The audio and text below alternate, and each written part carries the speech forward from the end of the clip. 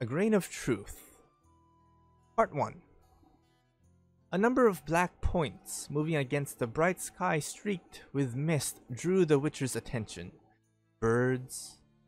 They wheeled in a slow, peaceful circle, then slowly swooped and soared up again, flapping their wings. The Witcher observed the birds for a long time. Then, bearing in mind the shape of the land, density of the wood, depth, and course of the ravine, which he suspected lay in his path, calculated the distance to them, and how long he would take to cover it.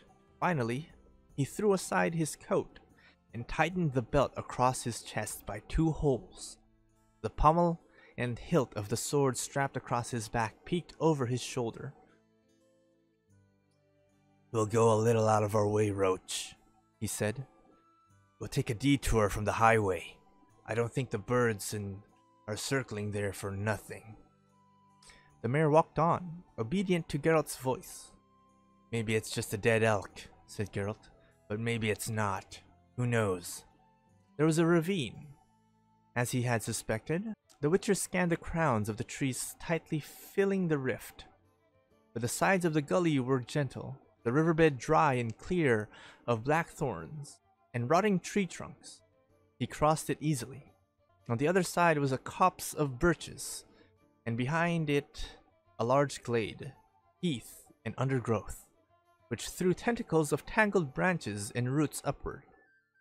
The birds, scared away by the appearance of a rider, soared higher, croaking sharply in their hoarse voices. Geralt saw the first corpse immediately. The white of the sheepskin jacket and matte blue of the dress stood out clearly against the yellowing clump of sedge. He didn't see the second corpse, but its location was betrayed by the 3 wolves, sitting calmly on their haunches, watching the Witcher. His mare snorted, and the wolves, as if at a command, unhurriedly trotted into the woods, every now and again turning their triangular heads to watch the newcomer. Geralt jumped off his horse. The woman in the sheepskin and blue dress had no face or throat, and most of her left thigh had gone.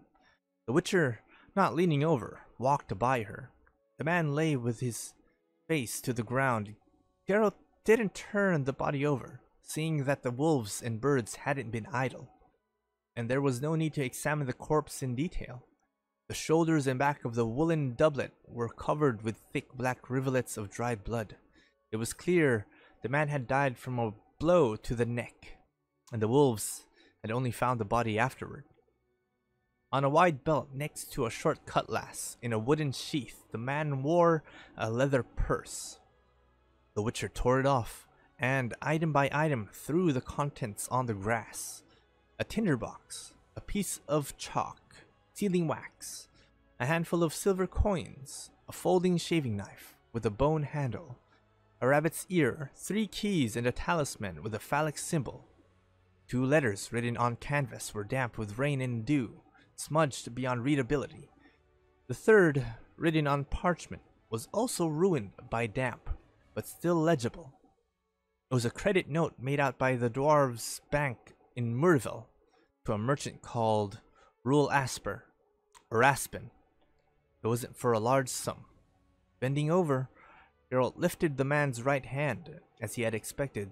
The copper ring digging into the swollen blue finger carried the sign of the Armorer's Guild, a stylized helmet with visor, 2 crossed swords, and the rune A engraved beneath them. The Witcher returned to the woman's corpse. As he was turning the body over, something pricked him in the finger, a rose pinned to the dress. The flower had withered, but not lost its color. The petals were dark blue, very dark blue. It was the first time Geralt had seen such a rose. Turned the body over completely and winced. On the woman's bare and bloody neck were clear bite marks, and not those of a wolf. The Witcher carefully backed away to his horse, without taking his eyes from the forest edge. He climbed into the saddle. He circled the glade twice, and leaning over, looked around, examining the ground closely. "So, Roach," he said quietly, "the case is reasonably clear. The armor and the woman arrived on horseback from the direction of the forest. They were on their way home from Murville, because nobody carries an uncashed credit note for long. Why they were going this way and not following the highway, I don't know. But they were crossing the heath side by side, and then again. I don't know why. They both dismounted or fell from their horses. The armorer died instantly. The woman ran, then fell and died, and whatever attacked her, which didn't leave any tracks, dragged her along the ground, with her throat in its teeth. The horses ran off. This happened 2 or 3 days ago. The mayor snorted restlessly, reaching to his tone of voice. The thing which killed them, continued Geralt, watching the forest's edge, was neither a wolf nor a leshy. Neither would have left so much for the scavengers. If there were swamps here, I'd say it was a kikimora or a viper. But there aren't any swamps here. Leaning over, the Witcher pulled back the blanket which covered the horse's side and uncovered another sword strapped to the saddleback, one with a shining ornate guard and black corrugated hilt. Well, Roach, we're taking a roundabout route. We'd better check why this armor and woman were riding through the forest, not along the highway. If we pass by ignoring such incidents, we will never earn enough for your oats, will we? The mare obediently followed forward, across the heath, carefully sidestepping hollows. Although it's not a werewolf, we won't take any risks, the Witcher continued, taking a bunch of dried monk's head from a saddlebag and hanging it by the bit. The mare snorted. Geralt unlaced his tunic a little, and pulled out a medallion engraved with a wolf with bare jaws. The medallion, hanging on a silver chain, bobbed up and down in rhythm to the horse's gait, sparkling in the sun's rays like mercury. Part 2. He noticed the red tiles of the tower's conical roof from the summit of a hill as he cut across a bend in the faint trail. The slope, covered with hazel, dry branches, and a thick carpet of yellow leaves, wasn't safe to descend on horseback. The Witcher retreated carefully, rode down the incline, and returned to the main path. He rode slowly, stopped the horse every now and again, and hanging from the saddle, looked out for tracks. The mare tossed her head, neighed wildly, stamped and danced on the path, kicking up a storm of dried leaves. Geralt, wrapping his left arm around the horse's neck, swept his right hand, the fingers arranged in the sign of Aixia, over the mount's head as he whispered an incantation. "Is it as bad as all that?" he murmured, looking around and not withdrawing the sign. "Easy, Roach. Easy." The charm worked quickly, but the mare, prodded with his heel, moved forward reluctantly, losing the natural springy rhythm of her gait. The Witcher jumped nimbly to the ground and went on by foot, leading her by the bridle. He saw a wall. There was no gap between the wall and the forest, no distinct break. The young trees and juniper bushes twined their leaves with the ivy and wild vines clinging to the stone wall. Geralt looked up. At that same moment, he felt a prickle along his neck, as if an invisible soft creature had latched on to his neck, lifting the hairs there. He was being watched. He turned around smoothly. Roach snorted. The muscles in her neck twitched, moved under her skin.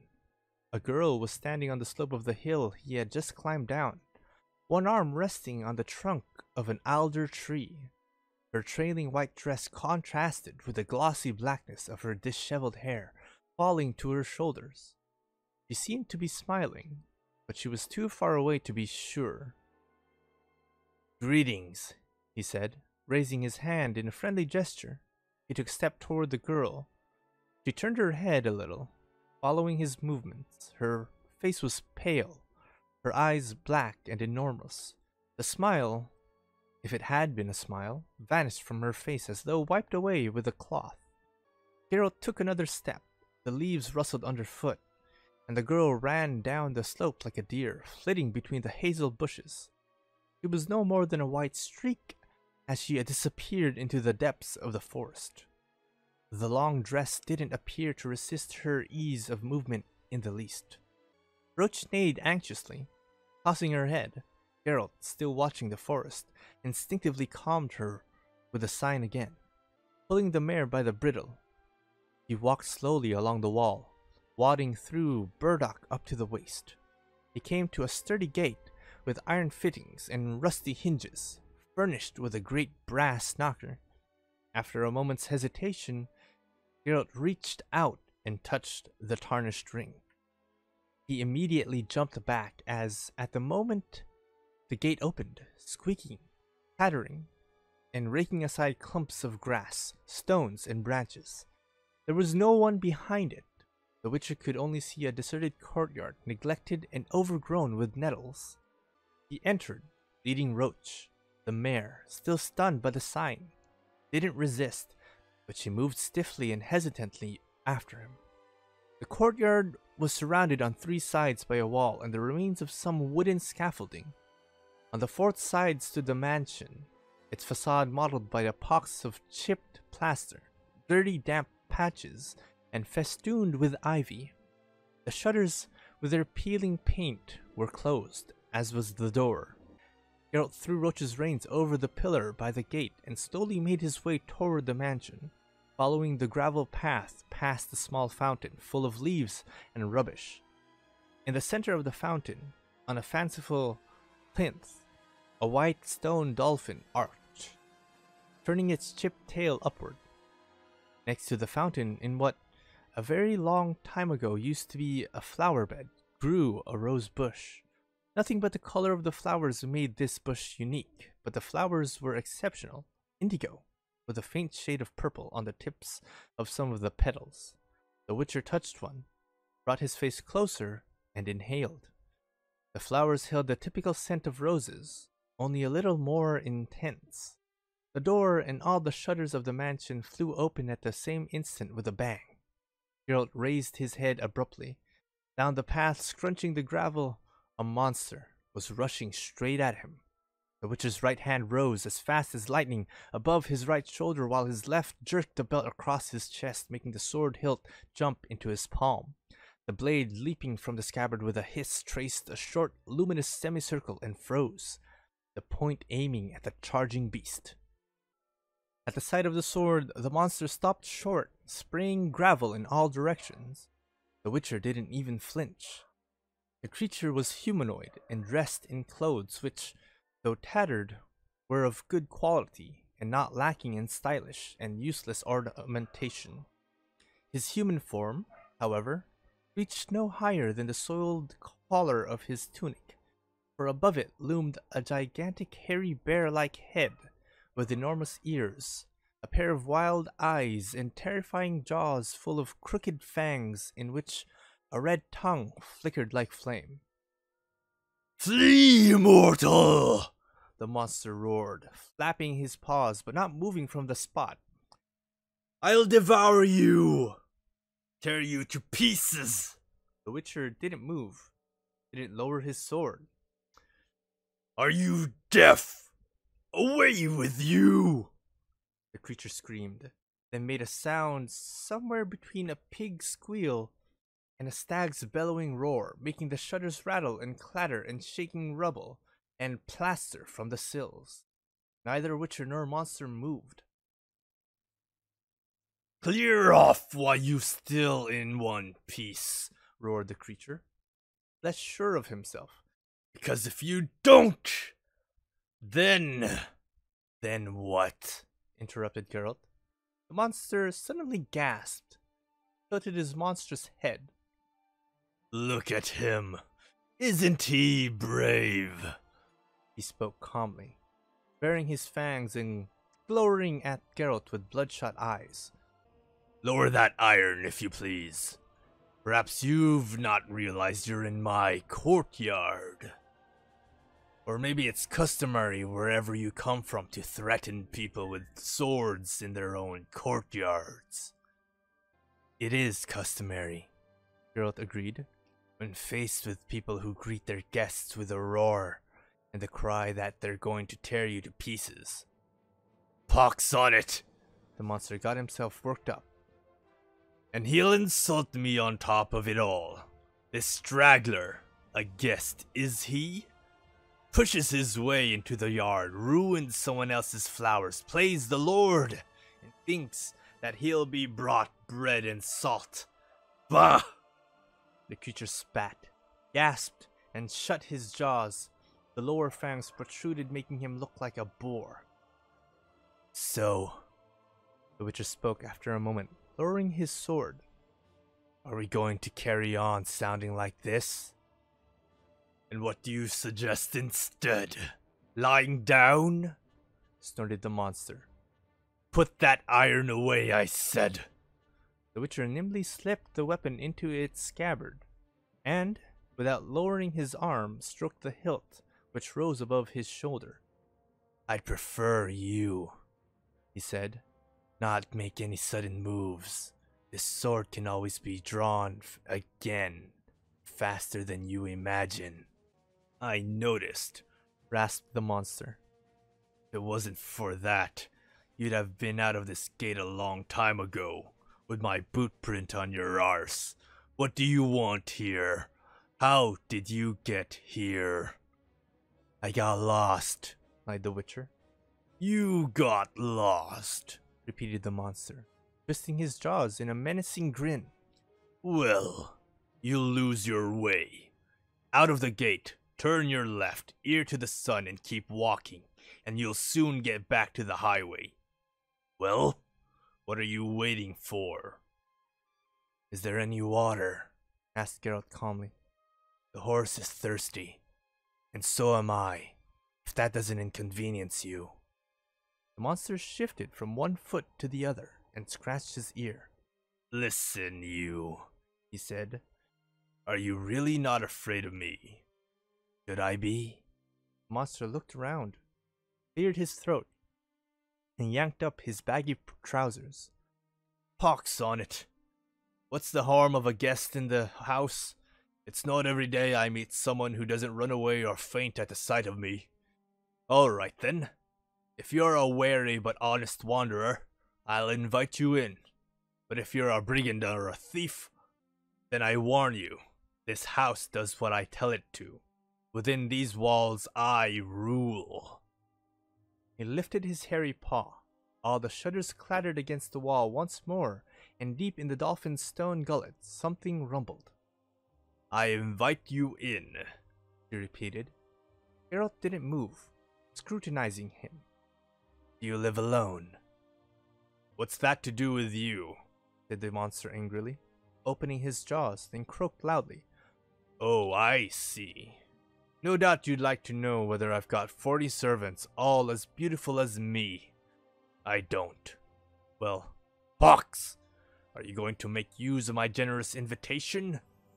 If not, the gate's over there. Geralt bowed stiffly. I accept your invitation, he said formally. I won't slight the right of hospitality. My house is your house, the monster said in return, just as formally, although a little off-handedly. This way, please, dear guest, and leave the horse here by the well. The interior was in need of extensive repair, although it was reasonably clean and tidy. The furniture had been made by skilled craftsmen, if a very long time ago. A pungent smell of dust hung in the dark rooms. Light! Growled the monster, and the torch in its iron bracket burst into flames and sooty smoke. Not bad, remarked the Witcher. The monster cackled. That's it? I see you won't be amazed by any old trick. I told you this house obeys my commands. This way, please. Careful, the stairs are steep. Light! On the stairs, the monster turned. What's that around your neck, dear guest? Have a look. The creature took the medallion in his paw, lifted it up to his eyes, tightening the chain around Geralt's neck a little. The animal has an unpleasant expression. What is it? My guild's badge. Ah, you make muzzles, no doubt. This way, please. Light! The center of the large room, completely devoid of windows, was taken up by a huge oak table, empty apart from an enormous brass candlestick, slowly turning green and covered with trinkles of hardened wax. At the monster's command, the candles lit and flickered, brightening the interior a little. One wall was hung with weapons, compositions of round shields, crossed partisans, javelins, and guisarmes, heavy sabers, and axes. Half of the adjacent wall was taken up by an enormous fireplace, above which hung rows of flaking and peeling portraits. The wall facing the entrance was filled with hunting trophies, elks and stag antlers, whose branching racks threw long shadows across the grinning mounted heads of wild boar, bear, and lynx, over the ruffled and frayed wings of eagles and hawks. The place of honor was filled by a rock dragon's head, tainted brown, damaged, and leaking stuff. Geralt examined it more closely. My grandpa killed it, said the monster, throwing a huge log into the depths of the fireplace. It was probably the last one in the vicinity when it got itself killed. Sit, my dear guest. You're hungry? I won't deny it, dear host. The monster sat at the table, lowered his head, clasped his hairy paws over his stomach, muttered something while twiddling his enormous thumbs, then suddenly roared, thumping the table with his paw. Dishes and platters rattled like pewter and silver, chalices jingled like crystal. There was a smell of roast meat, garlic, marjoram, and nutmeg. Geralt did not show any surprise. Yes, the monster rubbed his hands. This is better than servants, isn't it? Help yourself, dear guest. Here is some fowl. Here is some boar ham. Here, terrine of... I don't know what. Something. Here we have some hazel grouse. Pox, no, it's partridge. I got the spells muddled up. Eat up! Eat up! This is proper, real food. Don't worry. I'm not worried. Geralt tore the fowl in two. I forgot, snorted the monster, that you're not timid. What shall I call you? Geralt. And your name, dear host? Nivellen. But they call me Deegan, or Fanger around here, and they use me to frighten children. The monster poured the contents of an enormous chalice down his throat, after which he sank his fingers into the terrine, tearing half of it from the bowl in one go. Frighten children, repeated Geralt with his mouth full. Without any reason, I doubt. Of course not. Your health, Geralt. And yours, Nivellen. How's the wine? Have you noticed that it's made from grapes and not apples? But if you don't like it, I'll conjure up a different one. Thank you. It's not bad. Are your magical powers innate? No. I've had them since growing this. This trap, that is. I don't know how it happened myself, but the house does whatever I wish. Nothing very big. I can conjure up food, drink, clothes, clean linen, hot water, soap. Any woman can do that, and without using magic at that. I can open and close windows and doors. I can light a fire. Nothing very remarkable. It's something. And this trap, as you call it, have you had it long? 12 years. How did it happen? What's it got to do with you? Pour yourself some more wine. With pleasure. It's got nothing to do with me. I'm just asking out of curiosity. An acceptable reason, the monster said, and laughing loudly. but I don't accept it. It's got nothing to do with you, and that's that. But just to satisfy your curiosity a little, I'll show you what I used to look like. Look at those portraits. The first from the chimney is my father. The second, Pox only knows. And the third is me. Can you see it? Beneath the dust and spider webs, a nondescript man, with a bloated, sad, spotty face and watery eyes, looked down from the painting. Geralt, who was no stranger to the way portrait painters tended to flatter their clients, nodded. Can you see it? Repeated Nivellen, baring his fangs. I can. Who are you? I don't understand. You don't understand? The monster raised his head. His eyes shone like a cat's. My portrait is hung beyond the candlelight. I can see it, but I'm not human. At least, not at the moment. A human looking at my portrait would get up, go closer, and, no doubt, have to take the candlestick with him. You didn't do that, so the conclusion is simple. But I'm asking you plainly, are you human? Geralt didn't lower his eyes. If that's the way you put it, he answered after a moment's silence. Then not quite. Ah, surely it won't be tactless if I ask. In that case, what are you? A witcher. Ah, Nivellen repeated after a moment. If I remember rightly, witchers earn their living in an interesting way. They kill monsters for money. You remember correctly. Silence fell again. Candle flames pulsated, flipped upward, in thin wisps of fire, glimmering in the cut crystal chalices. Cascades of wax trickled down the candlestick.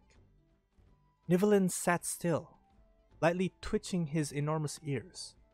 Let's assume, he said finally, that you draw your sword before I jump on you.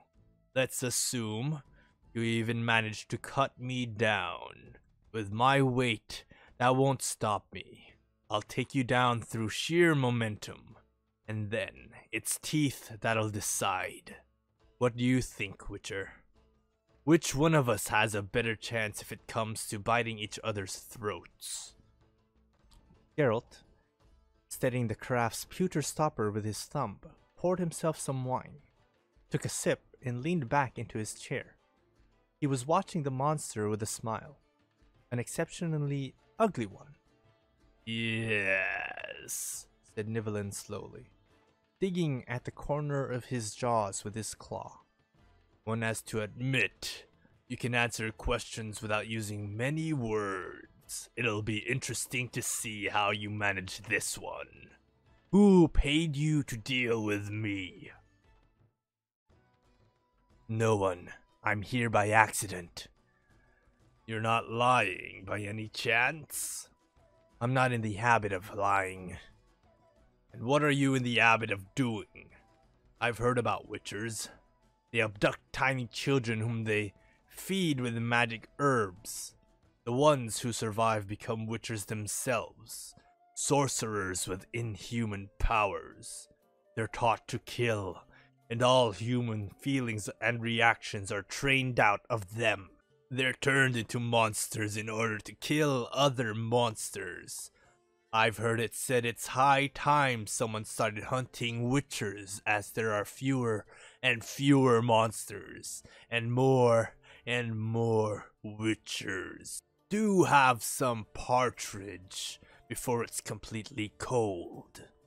Nivellen took the partridge from the dish, put it between his jaws and crunched it like a piece of toast, bones cracking as they were crushed between his teeth. Why don't you say anything? He asked indistinctly, swallowing. How much of the rumors about you witches are true? Practically nothing. And that's a lie?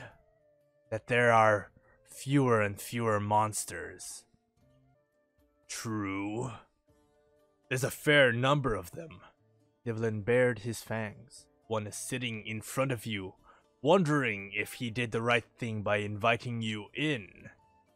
I didn't like your guild badge right from the start, dear guest. You aren't a monster, Nivlin, the Witcher said dryly. Pox! That's something new. So what am I? Cranberry pudding? A flock of wild geese flying south on a sad November morning? No, maybe I'm the virtue that a miller's bosom daughter lost in spring. Well, Geralt, tell me what I am. Can't you see I'm shaking with curiosity? You're not a monster. Otherwise, you wouldn't be able to touch this silver tray. And in no way could you hold my medallion. Ha! Nivlin roared so powerfully, the candle flames fell horizontal for a moment. Today, very clearly, is a day for revealing great and terrible secrets. Now I'm going to be told that I grew these ears because I didn't like milky porridge as a child. No, Nivlin, said Geralt calmly.